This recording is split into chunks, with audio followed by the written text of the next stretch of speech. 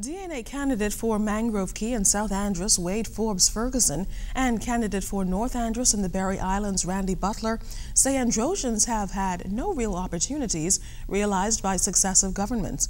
They say neglect of physical infrastructure, whether airports, harbors, roads, administrative buildings, lack of technology, or insufficient teachers all represent the neglect of the people. Both candidates are calling on residents to stop playing the blame game while continuing to contribute to the inefficiencies of successive governments.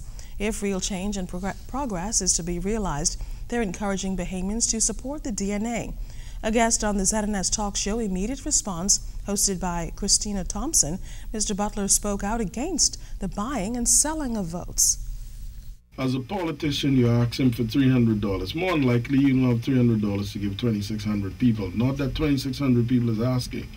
But I say, think about this. When the politician get that $300 from whomever to give to you, who need that, what has he just created? You got a crooked politician and you got a crooked voter.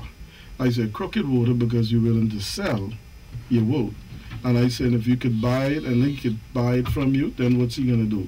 He's going to be somebody that goes to Parliament. Somebody will buy him too. Now, at the end of the day, you get 6 cents a day, and the same people you complain about continue to do the things and be a part of it. You have to take responsibility.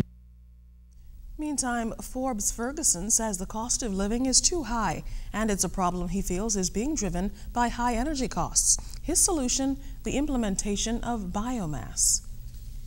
Biomass simply means that they grow a product to generate, to feed the motors that produce electricity.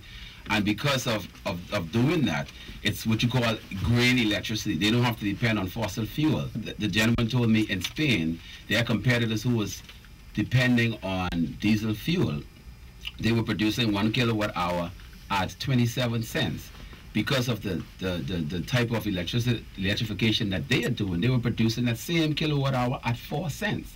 So if we really look to the future to cause the cost of living to drop, we would need to go in some direction in that way.